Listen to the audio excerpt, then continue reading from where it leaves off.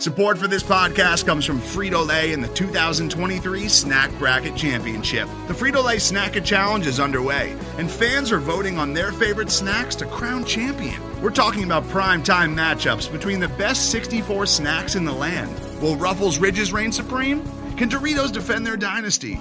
Or will Smart Food use their smarts for a surprise upset? Only you can decide.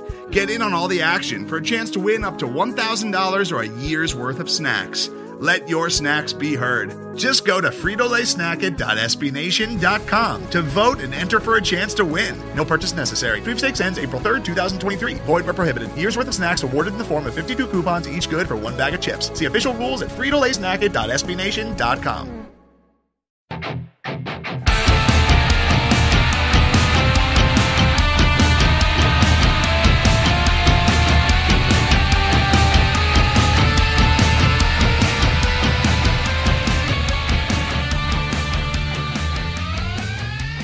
All right. Hello, everybody. Welcome once again to another episode of Kirk, Your Enthusiasm. I am joined today by a person I've known for a very long time.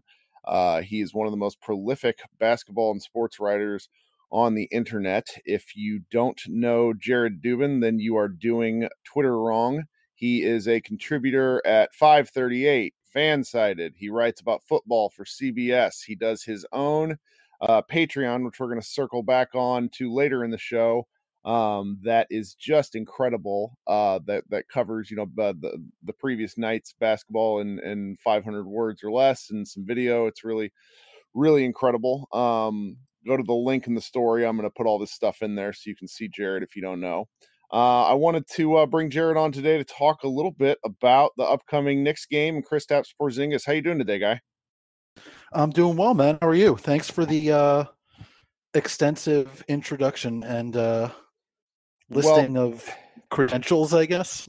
you've been, you Knicks guys, you're the one that I talk to the most, but there's about 5 of you Knicks folks who I follow online who I've wanted to have on about Porzingis since I started the show, but I needed to get some actual film under my belt in terms of watching Porzingis now, and also, I didn't really want to spoil anything because when it comes to Porzingis, there's a lot of projection that people do. And just because he's such a unique player, he played in a huge market and he's just a really unique situation. So he's a guy that I don't really know how to talk about yet. And I'm loath to throw things out there because I think I could be, at once very right and then also very wrong. You know what I mean? Because we had talked about doing this, I think, going back to before you even started the podcast. Like May. It was kind of ridiculous. I just want to talk about it because, I watched him the first summer league, and that was the extent of my KP firsthand experience that wasn't highlights for the better part of 2 years because I just didn't catch many Knicks games. Why would you? They were atrocious. But he was he struggled that summer league where it looked like a, oh boy, kind of pick with the, he had the occasional flourish, if I'm remembering correctly. He had, he played pretty well there, unless I'm misremembering. No, he had like a good battle something against Okafor in the first game. That's what it was. Okay. And Okafor kind of looked like that. It was the red flags for him. Mm-hmm. Yeah, because there was some great offensive rebounding, and he looked a lot more ready to play than people were. He kept getting like tip dunks and things like that, and then he came into training camp, and sort of the expectation, I think, for most fans coming into the season was that he was going to be not necessarily a full-time starter and sort of ease his way in, and instead, right from the beginning, he was a full-time starter and kind of awesome from the start, and that sort of led to a pattern for him during all of his seasons in New York, where for the first month and a half, 2 months of the season, he was just incredible. And then he would suffer some sort of minor injury and it would, make his shooting numbers and his rebounding numbers take a dip. And then, he would have all sorts of injuries throughout the rest of the year. And obviously in the third year, there was a season ending injury that kept him out for obviously all of last season as well. But he sort of followed the same pattern in all 3 seasons. He came out like gangbusters and looked like a guy who was going to make the All-Star team, and then would suffer some sort of lower body injury that would affect him, noticeably for the rest of the way. Well, so you wrote, and you were one of the first people I know that really addressed the recurring lower Mhm. body injuries with him. Was it, from what you remember, talking to Jeff Stotson in Street Clothes, Mhm. were these things connected, or were they, how did all that go down? Like, what exactly were you seeing when he was, is in his first 2 years?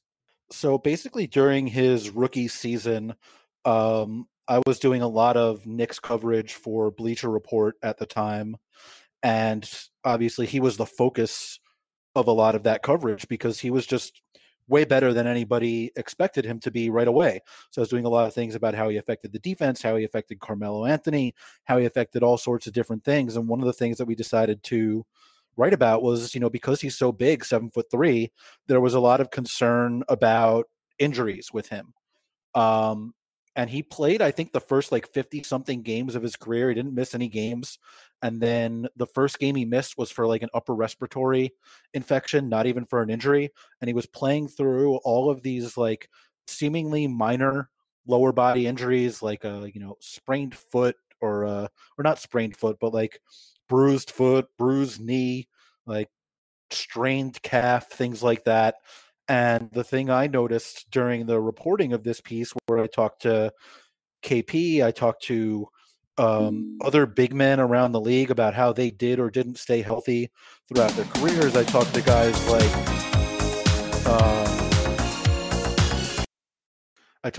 like Marc Gasol, who was playing with a big guy playing with the Spanish national team. I talked to Robin Lopez, who was on the Knicks at the time, who was a big guy who stayed relatively healthy for most of his career. I talked to big guys that didn't stay healthy, um, things like that. And one of the things that I noticed during the reporting of that piece was that all of those lower body injuries that he suffered during his rookie year were on the left side of his body. So I talked to Jeff Stotts about that, and one of the things that he raised was the importance of finding out whether these all really were random injuries. KP himself said he wasn't worried about the fact that they were all left side injuries. I asked the coach at the time, Derek Fisher, if he was worried about that. He said that he wasn't. And Stotts' big concern was, is this a weakness in the kinetic chain? And if so, you have to address it. And if it's just random, well, then it's just random. And that was something that came up pretty significantly when he finally suffered a torn ACL in his left knee. There were a bunch of people that went back and found that story and were like, well, I guess, it may have been a weakness in the kinetic chain or systemic or something like that. So we're dipping. I try to avoid narrative stuff just because I often don't know what I'm talking about. But with people who are in on things, I at least think it's worth dipping into a little bit. When things started to go sour with the relationship between the Knicks and Porzingis, was it before the ACL tear, or was it Oh, definitely. after? Oh, so okay, so it was. So what was Mhm. happening before the injuries that the injury seems to really just like speed up in terms of, timetable for him to eventually leave? Yeah, I mean, there was a fracture, I guess you would say, in the relationship between KP and his brother, who's also his agent, and Phil Jackson, I would say, or at the front office as a whole.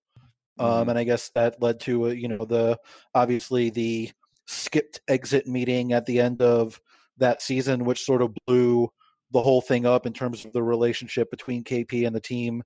And then there was, I would say there were efforts, obviously, to repair that relationship that were made by, Steve Mills and Scott Perry and even David Fizdale in his short time that he had with KP. He went to travel to Latvia to work him out a little bit. But I would just say that the relationship with Phil Jackson and that going south sort of took the relationship with the team as a whole south. And I don't think I wouldn't say that it ever recovered.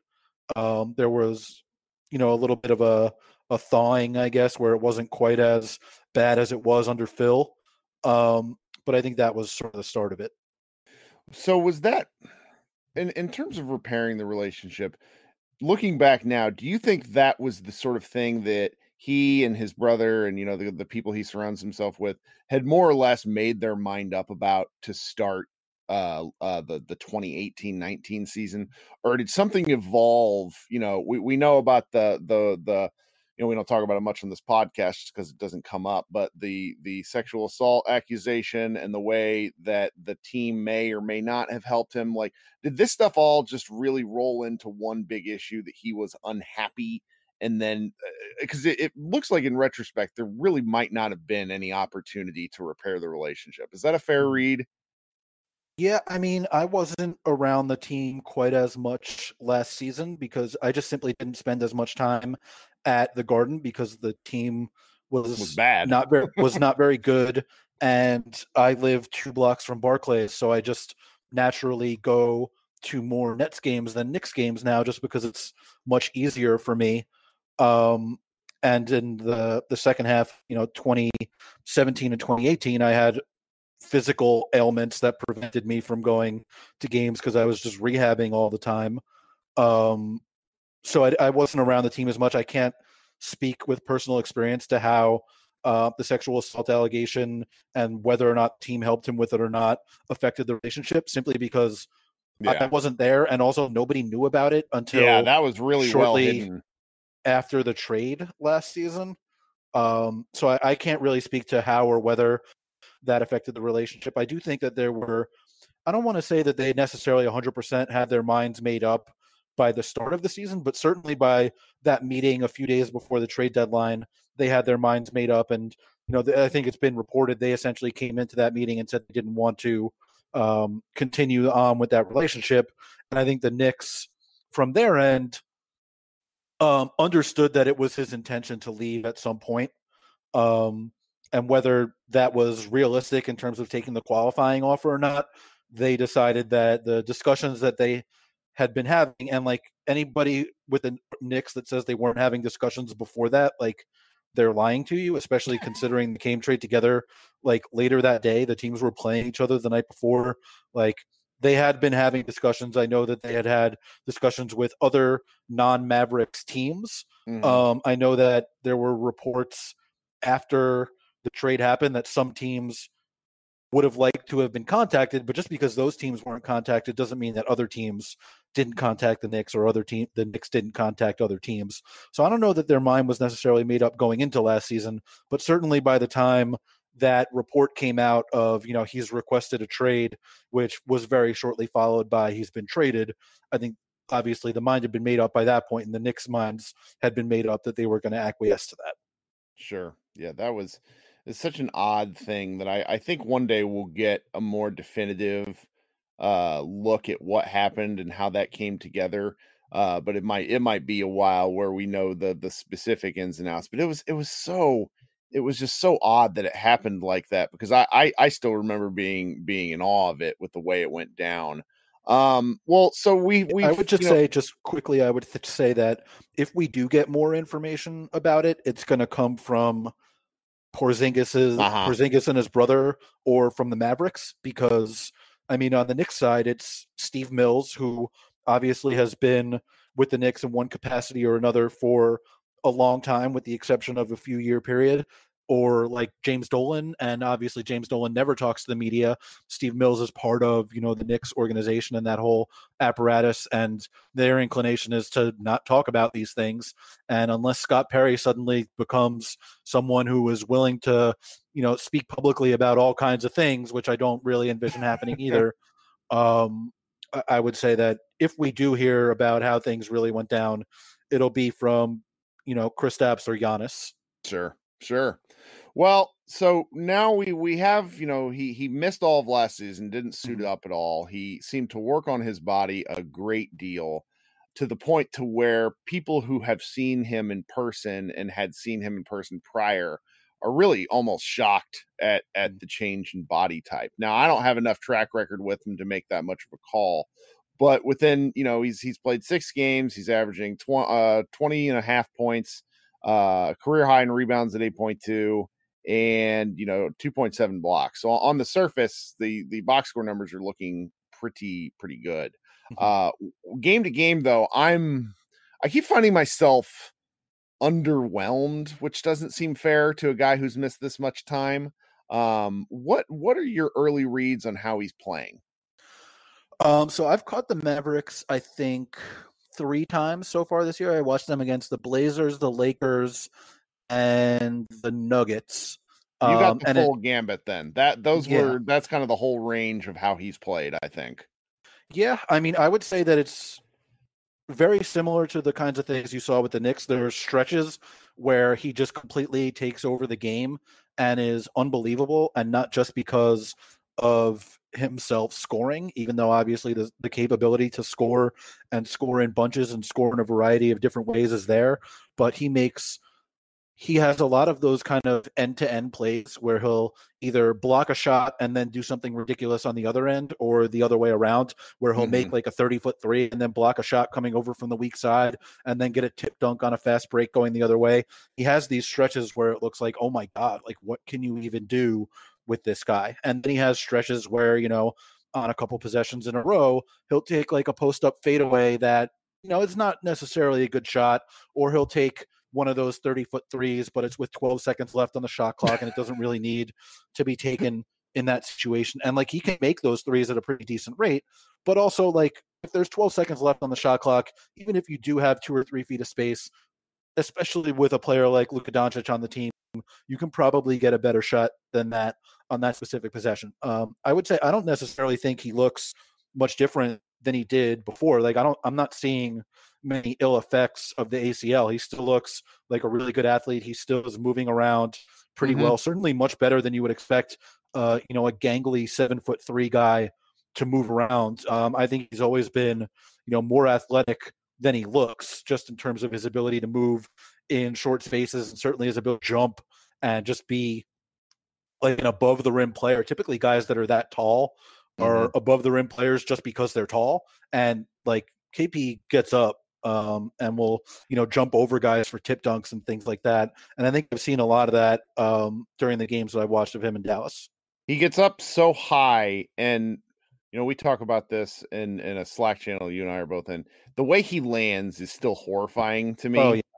Because he's like a giraffe jumping over a fence, and I still worry that we're gonna see another lower body extremity injury. But he is very athletic, and it's kind of shocking to see at points.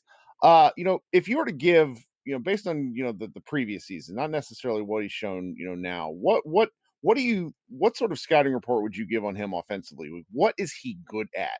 The reason I ask is I'm having a little bit of a hard time understanding how the Mavericks are using him, because the shots he seems to like are counter to the shots that the Mavericks talk about what they want to get in terms of, basically the standard now, the at the rim and the 3-point shots. And they go to a fair number of ISOs for him, sometimes I think for confidence reasons. So what is he, what's the scouting report on him if for the things that he's excels at offensively? I would say the one thing that he's best at is not even something that he does himself. It's creating space for whoever is the ball handler when he's on the floor. Like if you look at the Derrick Rose resurgence that he's had as a, passable player, it started as being the point guard on a team with Kristaps, because, very much like Dirk, teams give Kristaps stay attached coverage on essentially every pick and pop that he has. So a ball handler who runs a pick and pop with Kristaps sort of has free reign to wherever they want to go off of that screen. That was true with Derrick Rose. That was true with guys like, Jerry Grant or Jose Calderon or any of the other point guards that he played with in New York. So the biggest thing he does is give ball handlers free reign to step into a pull-up three or get into the paint and bend the defense or get all the way to the rim. And that obviously is a huge boon for a team's offense. And you're seeing that with Luka right now. I think that there's a link between Luka's, uptick in scoring, particularly around the rim, compared to what he was getting last season. Even if, to me, I do want to discuss this a little more in a bit, I don't know if Luka and him are really working that well together on pick and rolls. Yeah, I mean, I would say that it's The uptick in his ability to get to the rim is almost certainly related. Like, I think you're seeing, I was looking at this the other day. He's taking like in the high 20s percentage of his shots within 3 feet of the basket, as opposed to like 20% last season, and his finishing numbers there are better too. I would say a bunch of that is connected to KP, and then just the assist numbers too, because if the help is not coming from the guy guarding the screener, it has to come from somewhere else, and that means somebody's open, and Luka sees everybody who's open before they're open. So I'd say the assist numbers have something to do with that as well. So just the ability to create space for anybody else on the floor with him is the biggest thing that KP does well offensively. And then obviously, I mean, his range is essentially limitless. You know, he can comfortably take 35-foot threes without changing his form at all. And this year, from what I remember, he's hitting them at a higher rate than he did in either of his first 2 seasons, and at a comparable rate to what he did in that third season, which was probably, you know, his best to that point. So on offense, it's the combination of the range and the threat just make things so much easier for everybody else on offense. And he obviously brings the ability to be a significant threat as an offensive rebounder, and specifically as being like a tip dunk guy. He gets a lot of those, and those kind of things, I think. And then just because he's so tall, he is able to get any shot he wants in, you know, an isolation or post-up situation, because literally all he has to do is turn around and take a shot, and nobody can block it because it's so high up in the air. Right. He's not necessarily a great shot maker in some of those situations, and I think specifically short mid-range shots have been tough for him over the years. I don't know what it is about them, but he's not been very good at them in my experience. But the ability to get them, like, if he wants a shot, it is there for him to get. Somebody pointed out to me once, and I can't unsee it to a degree. The short mid-range shots are fascinating to me because he seems to really like them. He seems to like have inherited some of Carmelo Anthony's tendencies without Carmelo Anthony's shot making ability. Is that a crazy thing to say? I think Melo was a little bit more of the mid to long range, mid-range shots, whereas Kristaps is like, you know, he's posting up maybe a foot or two outside of the paint, and like when he turns around, there's like he's already open because whoever is guarding him is like naturally going to be 6 or 7 inches shorter than him.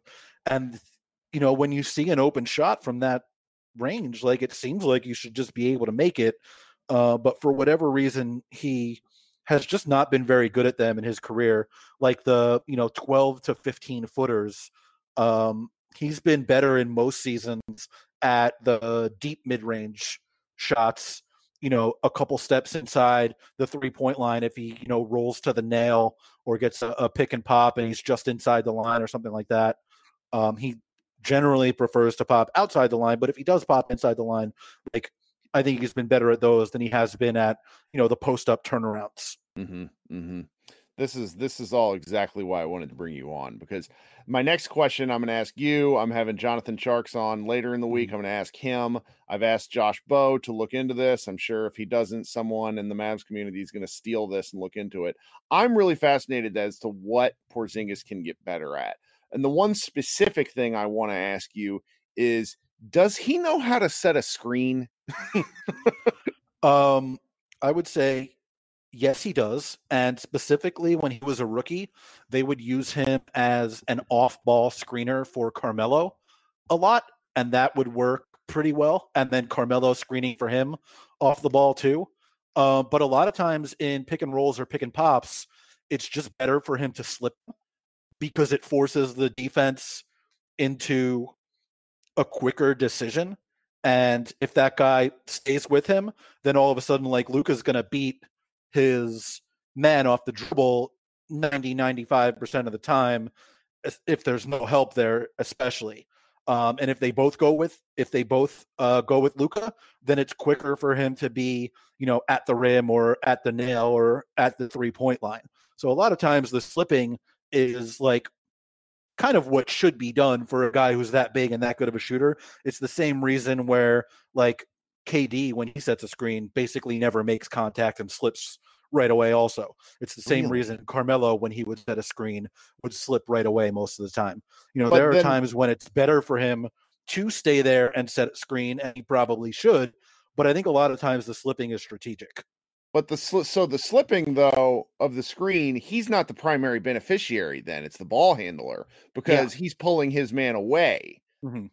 Okay. Yeah, I think that's a lot of times why the ball handlers that play with him have such free reign to the paint. It's you're forcing that guy guarding him into making such a quick decision, and most of the time he's going to choose not to give up the three to his own man, and that lets the ball handler get a little bit of an edge, because usually you'd have someone in that spot providing a little bit of help and allowing the ball handler's guy to recover from the screen and get to him. But with KP, a lot of times they don't have that time because the screener's man is not in that position. That's really interesting. And one of the things I've been thinking about, and I glad you've explained this to me, is in a harsh comparison point, there's somebody like Boban who rolls to the basket every time. And when he rolls, they've been, Luka has basically been riding him, like he keeps his man on his hip, and then he can either get like a short floater or he can just like lob it up and throw it down to Boban. And I've kind of wondered why they haven't done that more with Porzingis, because I feel like Porzingis hasn't gotten many easy looks at the rim this year. Almost all of his looks, if they do run a pick and roll with him where he rolls to the basket, it's always been on the side. And I see what you're saying now, because somebody posted a video. Luka. Yeah. And somebody posted a video of them running a bunch of side pick and rolls and was talking about how it's essentially unstoppable because of the combination of their two skill sets. And it really is. Like, it was the same reason why most of the, Steph KD or Russ KD pick and rolls were side pick and rolls, because you clear out that whole side and have the guy, slip or pop to the baseline, and it's an impossible decision. And you're giving up Luka getting right to the rim, or a short jumper for KP, or a dunk for KP. Like, what do you want to give up in that situation? It's really difficult. That does answer a little bit of my next question, but I think I'm still going to ask it anyways. So, due to how he left New York, I've been kind of preoccupied with the concept of keeping Porzingis happy, and the concept of keeping him happy when he is clearly not even close to Doncic right now on the pecking order. How is there anything they can do, the Mavericks being, to use him better offensively that would, get him some easier looks at the basket? He's only shooting 43% from the field, which for a 7'3" guy just doesn't look good, even though he's, nearly shooting 39% from three. Is there anything they can do that could use him better, or that would result without taking away what they're clearly doing? Because the Mavericks are one of the best offenses in the league right now. Yeah, I would say that, just in terms of keeping him happy and not being, close to Doncic's level, this is something that we've talked about, you and me, separately. Like, you can still be, a quote unquote dynamic duo, even if one guy is clearly better. The Splash Brothers are the Splash Brothers, even though Steph is clearly better than Clay. And, it was still Jordan and Pippen, or Shaq and Kobe, or things like that. And I think they can still be a duo. And I think the Mavericks are very much selling them as a duo. And I think that's probably purposeful. In terms of getting him better looks, I think some of that is probably the injury. This is not something I've looked up, but I would bet he's popping out off of screens significantly more than he rolls. And that was true anyway. But I would bet that the numbers are ratcheted up even more. And that's something that is probably, at least in part, due to the knee. And I'm actually looking at the numbers right now. His rookie season, 21% of his shots came within 3 feet of the rim. This season, it's 11%. And, some of the difference is taking more threes, but a lot of the difference is he's taking a bunch more shots from 3 to 10 feet away. I think as he gets healthier, he'll get, closer to the rim a little bit more. And he's always been an incredible finisher in the immediate area of the basket. And I think that will bring his field goal percentage up as he gets closer and closer to the rim a little bit more. So some of that is just as he works his way back from injury. And I think some of it is going to be, having him be sort of the guy that anchors second units, which I think that they've been doing a pretty decent job of so far. He's got to work his way into better shots himself, not settle as often for I'm 15 feet away, I can put this up if I want to. Work a jab step, take 2 dribbles and try to get to the rim and get yourself fouled, or finish at the basket or dunk on somebody. So I think it's a combination of the injury and a combination of him, when he's the guy on the floor who's being trusted to create offense, just being willing to work for a better shot than the one that's right in front of him. Sure. My favorite thing that he does, and I tend to harp on really dumb things every year. I just like find one thing with every player, and I'm like, why does this player do that? He dribbles left into traffic so frequently. It's amazing, because he does have a pretty good handle for a guy that size, but I think he gets a little cute, and I think the force. That's what I'm kind of looking forward to returning. Is he plays with a lot of finesse, and that's fine. He's always going to be that kind of player. But I remember seeing enough highlights to where he was more of a forceful guy, taking to the basket with a little bit of strength, and he just hasn't really done that yet. But he also hasn't gotten too many opportunities. So, like you say, I hope he rounds into shape here. Well, this has been just about everything I could have wanted. Also, just I would say just a lot of times with those drives where he gets himself into trouble, a lot of times it's because he decides that he's going to drive before he gets the ball. He's like, I'm driving on this possession when I get the ball. And he would benefit more from being able to read the defense that's in front of him. And I think you're seeing that a little bit with I think his assist numbers are higher than they've ever been. He was not just flat out not a good passer in New York. And some of that is because, when you're a big man, naturally you're not as good of a passer. And the way he was used early in his career was not conducive to him making plays. So it's good to see him get his assist numbers up a little bit. I don't think he's ever going to be a guy who's, like Draymond on the short roll, making plays all over the place. But if he can get into the 2 to 3 assist range instead of the 1 to 2 assist range, I think that will be a big benefit for him and for everybody who shares the floor with him, just because it'll force defenses to just have that in the back of their mind that he might be getting rid of this ball when he's on the drive. Yeah. Ben Falk kind of knocked the Mavericks statistical crew for attributing him to some assists that he probably didn't earn, which tickled me to no end. But I'd be happy with him getting a positive assist to turnover ratio. That's it seems like an easy goal, maybe half of assist more game, just so that the threat is there. But he's a really interesting player to watch. It's nice to see him be able to recover with having, Luka as the safety valve, so that there's not too much on him too quickly. It's incredible that the guy's posting, essentially a 20-9, or I guess 20-8 averages right now. And I see a lot of room for growth. That's really interesting. Yeah. I mean, the one thing I would be watching out for, honestly, is on the other end of the floor. He's been, since he entered the league, like one of the best rim protectors in the NBA. Consistently excellent rim protection numbers. I haven't looked at those this year. I'm sure they're probably pretty good again. I know the Mavericks defense hasn't been exactly elite, but I would imagine that he will retain the ability to protect the rim, just because you don't lose being 7'3" and having really long arms. The thing to watch out for to me is his ability to guard in space. Yeah. That was already an issue for him. Stretch fours were sort of an issue for him. Specifically, Kevin Love would just, every single time that the Knicks played the Cavs, Kevin Love would destroy him because he would just have to make too many movements from the paint to the perimeter to the paint to the perimeter in a row. And it's just not something that a guy that big is built to do. Nope. And it's just you're not going to be able to change direction that many times in quick succession. And I think corralling ball handlers in space and being able to run a guy off the line and still contain the drive, that to me is the thing that is the single most important thing you could work on to take him to another level, because he's going to be big and he's going to be able to shoot, I think, for the rest of his career. Actually playing with Doncic, he's going to have considerably more open shots than he ever did when he was with the Knicks, just because the Knicks never had somebody who could create like Luka can create. And I think he's going to be able to protect the rim too. So, I mean, the next step is being able to erase space on defense the way he can create it on offense.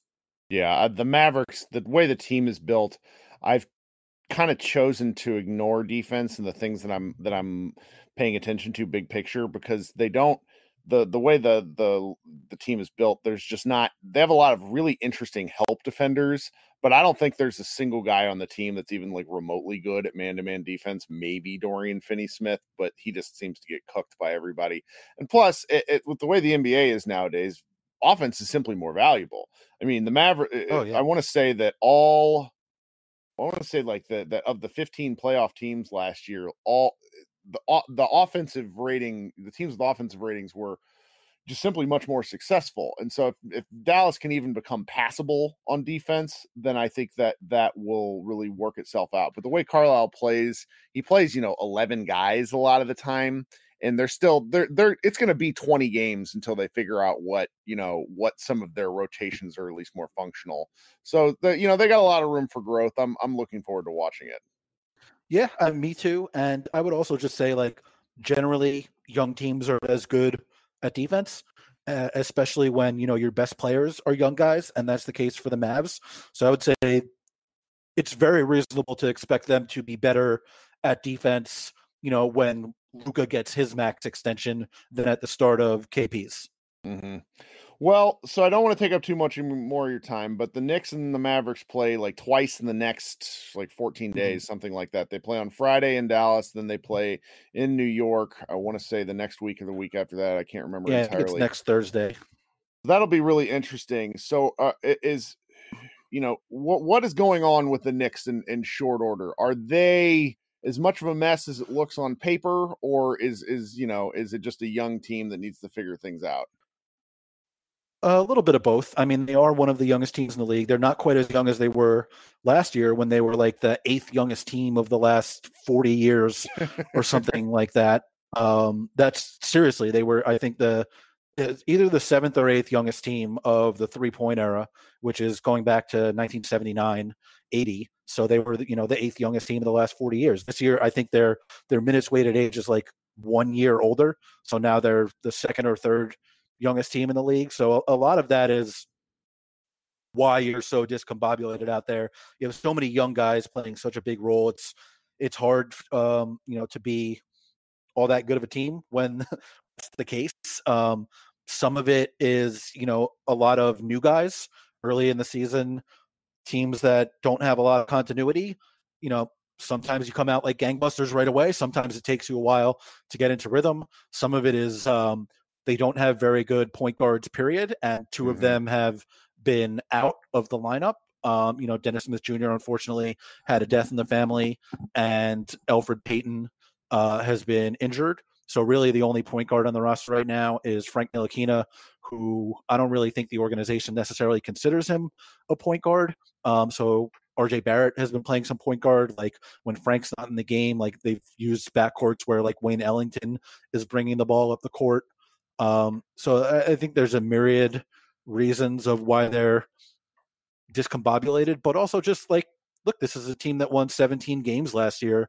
I don't care how many guys you sign in the offseason. It's extremely unlikely you're going to be all that good the next season. I did a study about this a few years ago when the last time they won 17 games. And I found that, of the 55 teams that had won between 14 and 20 games in a full season, they averaged 17 wins, and the next year they averaged 27 wins. So I would say that's, the median expectation for a team like this, was just not very likely that they were going to be all that good.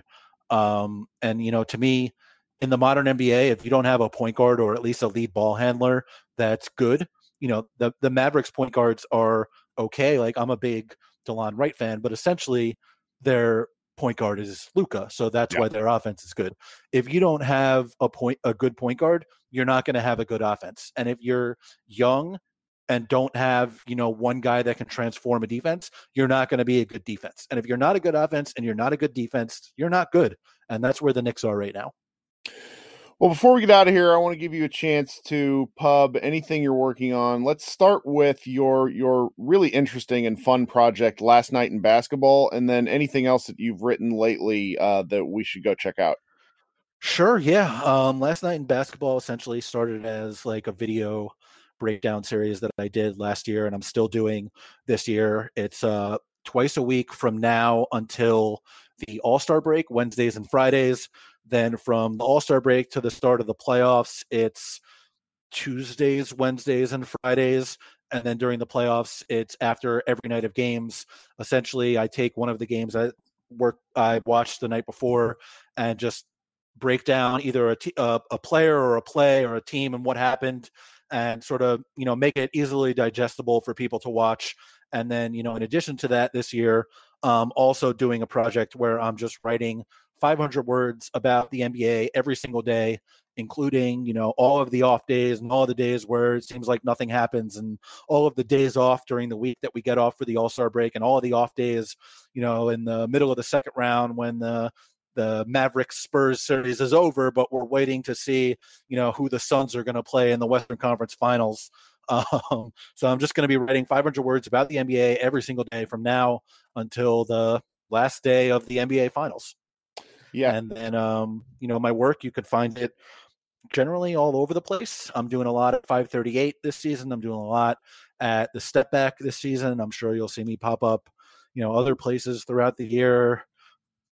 And basically, if you follow me on Twitter, which I don't suggest doing, but if you go to my account, I now have a couple of links on there, one for Last Night in Basketball and one for an archive of just all of my NBA writing, where it is this year and where it has been in previous years. And I think there's like an ability to follow on that link or something like that, and you could just get all of the work there.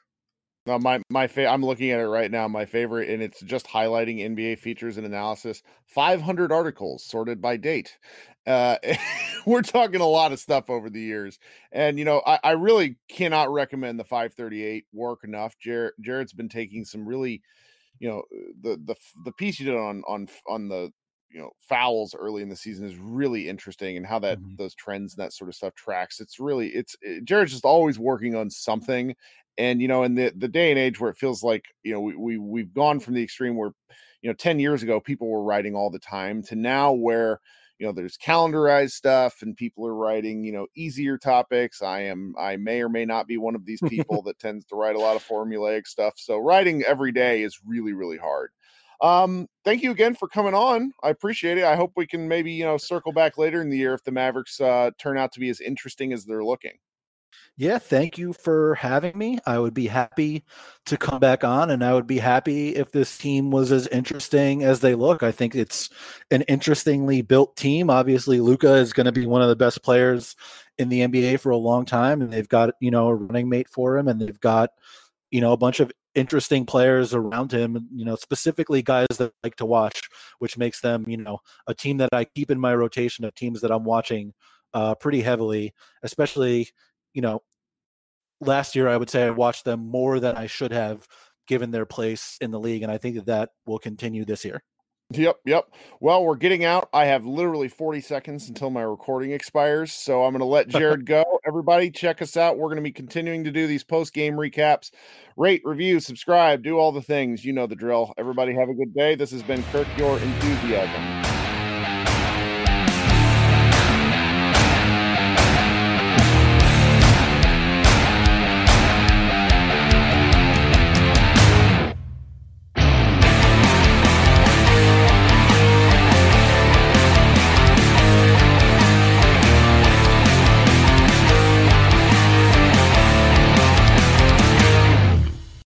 Today's episode is brought to you by Cars.com.